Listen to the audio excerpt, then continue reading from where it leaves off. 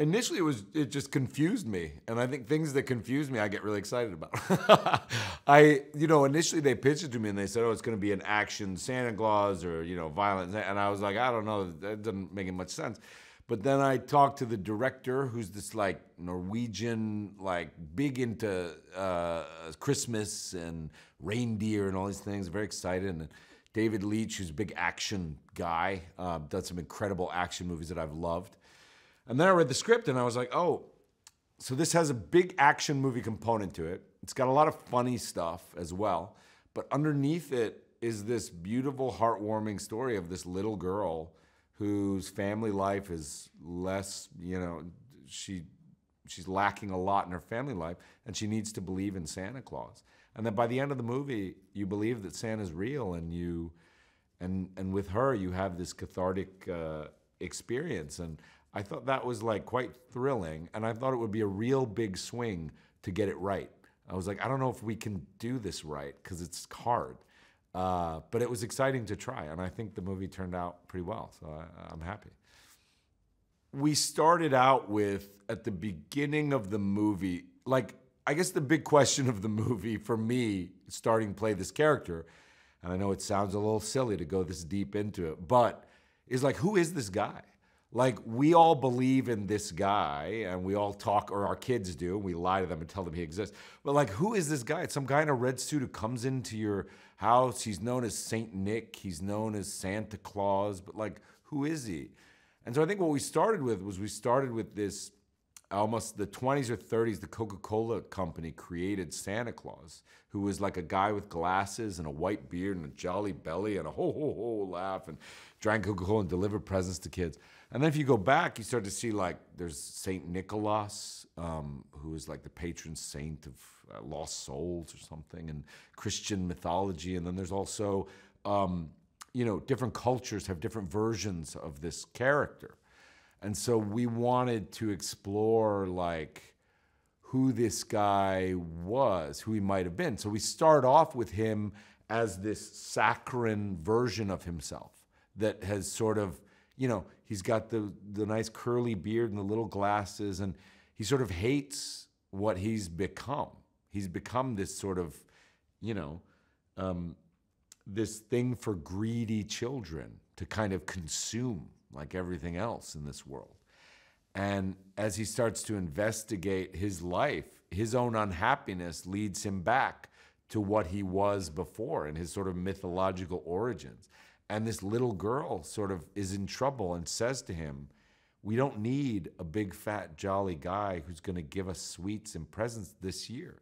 We need a guy who can save our life, my life. We need a protector.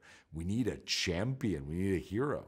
And so I think that enlivens him. And this cynicism sort of melts away, and we start to see that, oh, this guy had a purpose that was different than just delivering, nice sweets to little boys and girls. That he believed in naughty and nice as bigger ideas. And I think he wants to get back to that. And that's what gives him sort of renewed life. And so that whole arc was really fun, to have this dark guy who was trapped in a version of himself that the world thought he was. To have that guy explode because some young people say, we want a champion, was really fun. I mean, and that's the fun thing about it, is like we get to have a lot of fun with, who is Santa Claus? Like, he's just some guy who delivers presents to kids, and we talk about him all the time at Christmas, but like, who really is he? And I think our film, as you say, goes back into the origins of, like, he started out as being not the nicest guy in the world, like as being a different thing. And he sort of discovered this world that he became, but at his essence, his ideas of naughty and nice are different than the traditional Santa. It was good, She's wonderful in the movie. It's funny, though, we didn't really... Most of the movie exists on us on radio, So a lot of the times when I'm shooting, she works kid hours, so she can't be there and stuff. So the relationship that we had was almost, it was sort of brief. Like, I didn't really get to know her that well.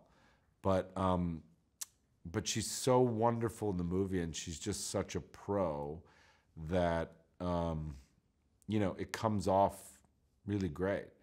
But we were sort of compartmentalized for most of the movie. But and so I didn't really even know how it was going or how it was working. I would see some stuff here and there. I'd do some stuff, but then to see it put together, and when we finally got to shoot that last scene, it really felt special with her. She has a sort of clear innocence and a sweetness that just shines through, and she's just endlessly charismatic. So we were very lucky to have her in the movie. And then, of course, I don't think the movie would work if we didn't have also a powerful villain. In this case, it's Scrooge, played by John Leguizamo, who's also great. I love him. I just love him. He's someone who I'd known from New York. We both are New Yorkers, and I've always wanted to work with him. But as things go on, you think, oh, it'll never be right, blah, blah. And then this came about, and I was just he just elevates the movie in such a way. He's such a, legendary, iconic actor, and he elevates this whole bad force in the movie that needs to go against this guy. And he's just so wonderful. I can't say enough good things about John.